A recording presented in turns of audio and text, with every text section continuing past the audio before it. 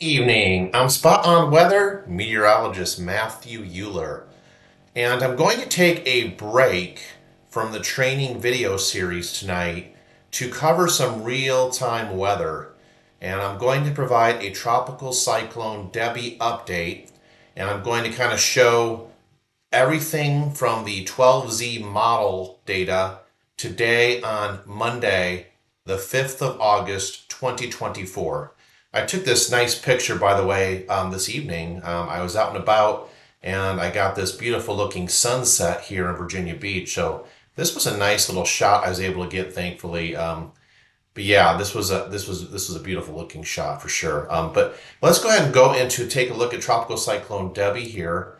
I'm going to start with looking at the modeling data. Now this again is based off of the 12Z model data from today, the 5th of August, 2024. And these models have been all over the place the past 3 days or so, the past 72 hours with, where is Tropical Cyclone Debby, where's it going to go off the southeast coast of the United States? So let's take a look and examine some of this models from the 12Z output today. I'll start with GFS here on the left. By the way, these graphics are courtesy of tropicaltidbits.com. All right, so GFS over here on the left from 12Z run today, showing, and what I'm making the valid time for to kind of show similar comparisons. I'm making all of these model data charts I'm showing, the 12Z model data, valid, forecast valid for 18 Zulu on the 8th of August, 2024. So this is what it looks like early this Thursday afternoon, according to the different models out there. Now GFS is here on the left, green of course being rain, and the yellows and reds indicate the heaviest rainfall. We have our area of low pressure here. This is Tropical Cyclone Debby. And on the GFS 12Z model today, we see Debby is located generally right along the southeastern Georgia coastline with a central pressure of about 993 millibars. Now I call GFS model the outlier because it's really the only model outside of the hurricane models that's depicting, we talk about global models, it's the only global model that's really depicting this kind of scenario where, it keeps it down further south over southeastern Georgia. And then I'm not going to show you this, but generally it's showing a track moving back westward, okay? And so really with the case of the GFS, it doesn't really get back out over the waters off the southeastern coastline of the US, but instead it goes further inland to the west and makes a hard left turn. And again, it's the outlier because it's really the only model out of all the models, the global models, that are showing this. Now over here on the right, I'm showing you the European forecast model from the 12Z model run today, the 5th of August, 2024. This again, the forecast is valid for this upcoming Thursday afternoon, the 8th of August, early afternoon. Now look at the European model. It shows a central pressure of 984 millibars with Debby, Tropical Cyclone Debby, just basically coming ashore there across really close to the South Carolina, North Carolina border there. 984 millibar central pressure, so it's stronger than the GFS. We're looking at, let's see, that would be 9 millibars deeper for Tropical Cyclone Debby, so it would be a stronger system coming back ashore for a second landfall right on into that North Carolina, South Carolina border. Let's examine now over here on the left is the global environmental model. This is produced by the Canadians. What we have is a much weaker system at early Thursday afternoon, the 8th of August, from the 12Z run today on the Canadian. It's only basically a 999 millibar low pressure center. And the remnants of Debby are inland over South Carolina at this point, but fairly close to where the European was showing it, making a second landfall. But it is a much weaker system. The precip is not as heavy. There's a little bit heavier precip over North Carolina being depicted this Thursday afternoon for the northern North Carolina area. So the Canadian here on the left is weaker than the European model, which I just showed you, this one. 984 low coming on to make a second landfall there on the European Debby, and 999 millibars, so much higher pressure there compared to the European. And then over here on the right, I'm showing you the German icon model. This is also valid for this Thursday afternoon, at about 1400, 2 p.m. Eastern Daylight Time. The icon showing a 975 millibar low as Debby comes ashore there, just around that border again between South and North Carolina. All right, so out of all the models we're looking at so far, what are we noticing? Well, again, the GFS is way much further to the south, and its projected track is continue moving inland over across southern Georgia here. So not really re-emerging and re-strengthening according to GFS. Over here on the right again, European, to sum it up, 984 central pressure, a second landfall there along the South Carolina, North Carolina border.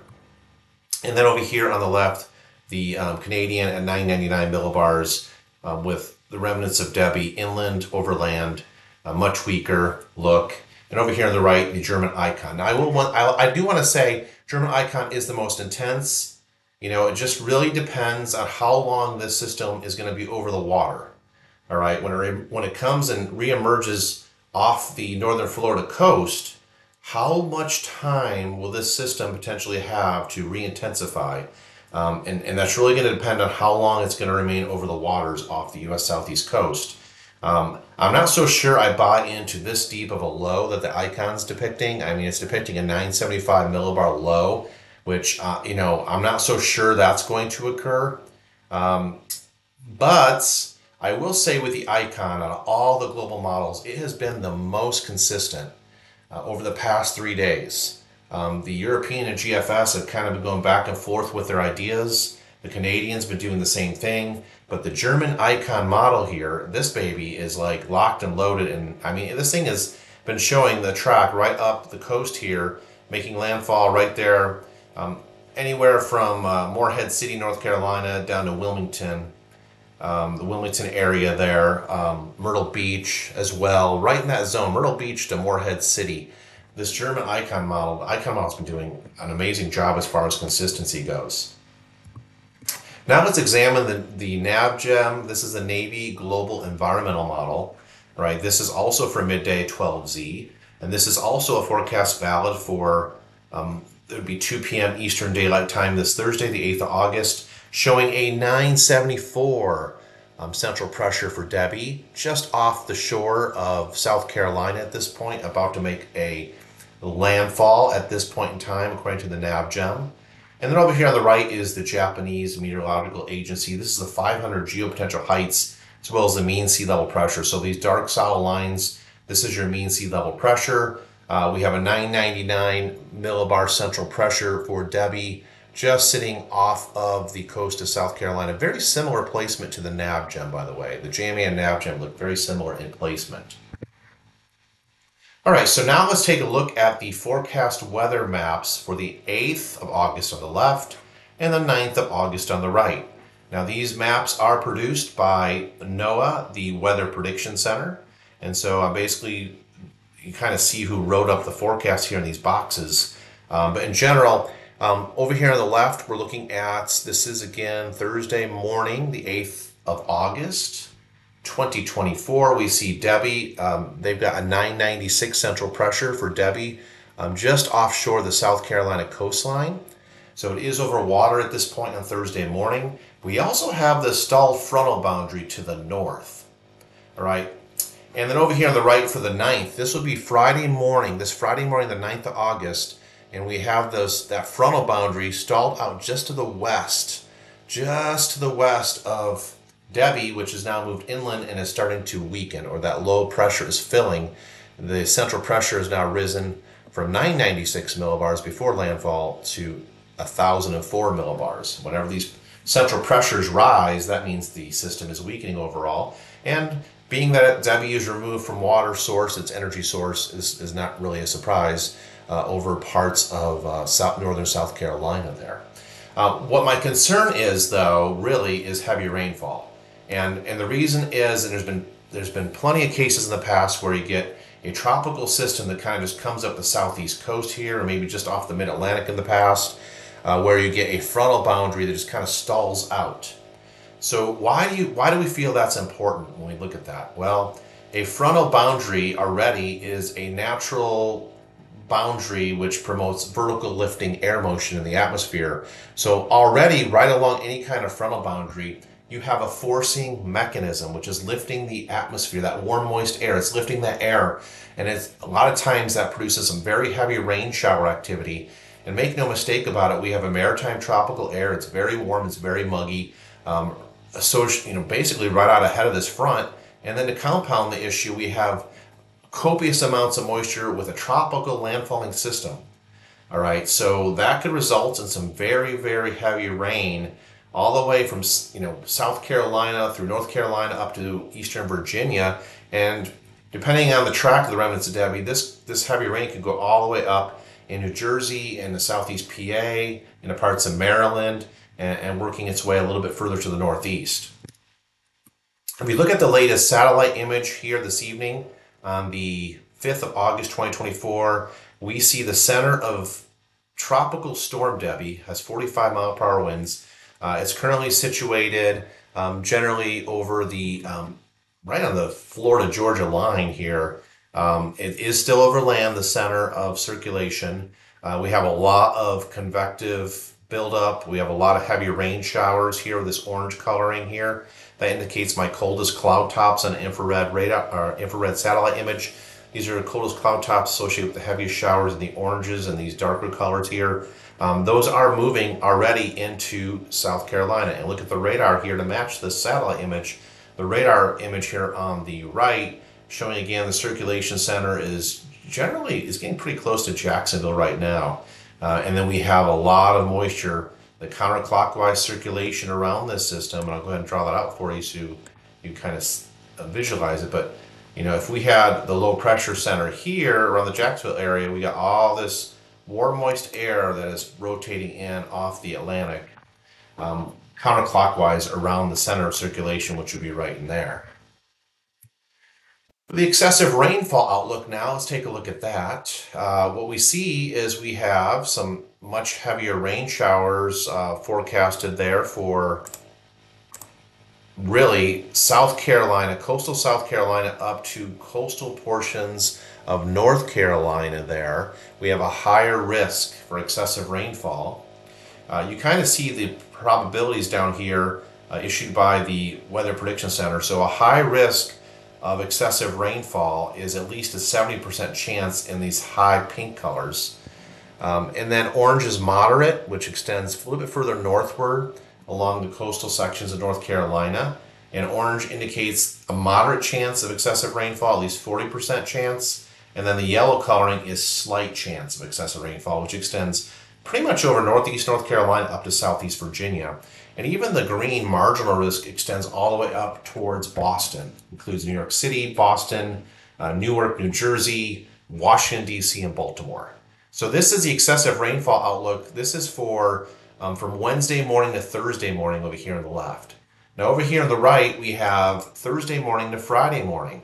And notice the moderate color is extended further inland because we're expecting Debby, the remnants of Debby, to basically move in this direction here.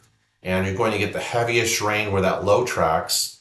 And so you're going to get plenty of moisture advected or transported northward into interior North Carolina, up into interior portions of Virginia. We have a slight risk of excessive rainfall for parts of coastal Virginia. So this is going to be the hot zone for very, very heavy rain shower activity between Thursday morning, the 8th, and Friday morning, the 9th of August. We look at the official track, the National Hurricane Center latest track off the 8 p.m. Eastern Daylight Time advisory. We clearly see a situation where this thing just isn't moving very much. The letter S represents tropical storm strength, and then the letter D represents a tropical depression. So you kind of see how everything is clustered, right? You see everything's clustered right. Well, let me go and get back here to it. Sorry about that. I want to draw it out for you or circle it. Right, everything is clustered right in this location here, generally off the South Carolina coastline, really. So we go from 8 p.m. Monday, we looked at where it was right now, and then by 2 a.m. Thursday, it's not moved a whole lot, okay? So this whole cluster of these letter S's represents tropical storm strength, and it is going to reemerge over water. As of right now, the official Hurricane Center forecast is for it to remain tropical storm status and not increase to a Cat 1 hurricane before making a second landfall into South Carolina. But generally, you see the track here. Over time, it's going to basically come inland at South Carolina, according to the Hurricane Center forecast, and then go make a right-hand turn north up into North Carolina, the interior portions of North Carolina, before recurving back to the northeast. By 2 p.m. Saturday, it's forecast to be a tropical depression right there in southern Delaware. If you look at the rainfall forecast on the right-hand side, now this is the rainfall forecast from the Weather Prediction Center for Tropical Storm Debby, and look at these maroon colors here along the coasts of South Carolina. Maroon colors denote 16 to 20 inches of rain forecasted. Charleston, you're in that. Savannah, you're going to get a foot to 16 inches on the latest forecast. The orange coloring up to Raleigh-Durham and over to kind of extending east, getting close to Hatteras. The orange colors represent 8 to 12 inches of rainfall. And then the yellow coloring up here in Virginia, Richmond and Norfolk, it's 4 to 6 inches of rainfall. So yellow is 4 to 6 inches. And then 4 to 6 inches as well for DC. And you also see like 6 to 8 inches of rain up there forecasted for Philly. So this is going to be a major slug of moisture that's going to move up the coastline. This forecast covers the time period over the next 5 days. So this is from 2 p.m. today, 2 p.m. Eastern Daylight Time today, Monday, 5 August 2024, through 8 p.m. This would be through 8 p.m. Saturday to August the 10th. So some extensive rainfall, very heavy, associated with the remnants of Debby. Well, the ones here along the South Carolina coast in Charleston, that's going to be associated with Debby's, more direct impacts of Debby as compared to further north. So I'm going to now break this down to the Hampton Roads, Virginia impact area. Okay, I'm going to talk about the Hampton Roads, Virginia impacts. Okay, hopefully you got a good look. Even if you don't live in Hampton Roads, Virginia, you kind of see, what is the rainfall forecast for your area? What's the storm track looking like? Here's your excessive rainfall outlooks, and then just kind of looking at things. The forecast charts here by the Weather Prediction Center.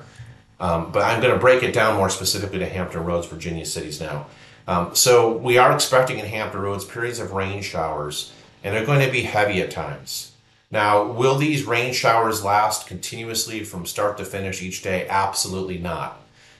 You have to realize with tropical systems, there's usually bands of showers that kind of rotate in and out on quick, short order.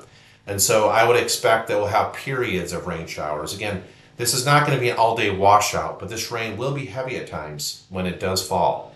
So anywhere from Wednesday the 7th of August right through Friday the 9th of August. Overall, expecting 3 to 5 inches presently. And I say presently because it really depends on the track, ultimately, of the remnants of Debby. We are expecting breezy conditions with strongest winds basically coming in from the southeast off the water at 15 to 23 miles per hour sustained, with gusts between 25 to 30 miles per hour on Thursday, the 8th of August. And those winds are then going to become south-southeasterly at 15 to 25 miles per hour, with gusts between 30 to 35 miles per hour on Friday, the 9th of August. Again, this is based on the latest track of the remnants of Debby as it moves inland on that second landfall and then turns north. Now, my biggest concern right now, in addition to the heavy shower activity, and the breezy conditions aren't as much of a concern based on the way we see things right now. But the heavy rain showers are, and I tell you what, I'm also closely monitoring the risk of severe thunderstorms with possible isolated tornado spin-ups overnight Thursday night and Friday across portions of northeast North Carolina and southeastern Virginia. And the real reason behind this is this track right here, the National Hurricane Center, this track on the left. I'm going to circle the area. Anytime you're on the east side of strong tropical low pressure centers, you're at risk of getting some severe thunderstorms. You got a lot of wind energy in the atmosphere, and you're also going to get some rotating or turning or spinning of those updrafts if thunderstorms do develop in this very warm, moist, and stable air mass on the eastern side of tropical low pressure centers. So do not discount this possibility of risk of severe thunderstorms. Right now, the Storm Prediction Center, I checked their overall analysis for convective outlooks. Right now, really not highlighting it yet, I don't believe. But they're kind of in a wait and see mindset as well on what the remnant low pressure track of Debby is going to do or where it's going to go before they really start focusing on severe weather threats over our area here in the Mid-Atlantic. And then this is my 7-day outlook, my latest outlook. Again, just focusing on tropical moisture. I just labeled this tropical moisture because it really kicks in Wednesday, it's kicked in Thursday, and it stays here Friday. So Wednesday, Thursday, and Friday look like the wettest days of the week in association with the tropical moisture from the remnants of Debby. And then even some lingering showers into Saturday morning. Timing of the shower and thunderstorm activity is subject to change. Again, it just depends on the forward speed of Debby. When Debby comes into the Carolinas and makes landfall, that second landfall, and makes that turn, the track as well as the timing of when Debby moves in is really going to determine the periods of when we see these showers and thunderstorms. So this is not an exact science. This is very much subject to change still. As of the 12Z run, model runs, I was seeing AM showers for Saturday, and then after that, I tell you what, we have a cold front coming through across southeastern Virginia this weekend, and it's going to produce some glorious weather after we get through the stormy times associated with Debby. We got a front coming through. It's going to really lower those dew points and make air mass feel more comfortable, and those high temps are only going to be in the lower 80s. So that's all I got for now, everybody. I just wanted to cover a Tropical Cyclone Debby update, kind of give you the latest. These models are constantly changing. I will say though, today I am seeing more consistency as far as tracks of Debby re-emerging over the warm waters of the Western Atlantic. They're off the southeast coast. Again, I don't necessarily trust this GFS model, and the Hurricane Center is also not really digging or going with the GFS model, as you can see by this track here. So we'll just keep an eye on things and provide more updates as necessary, but I want to take a break from my training series to bring some real-time weather right to you. So that's all I got for now, everybody. Until next time, take care and God bless everyone.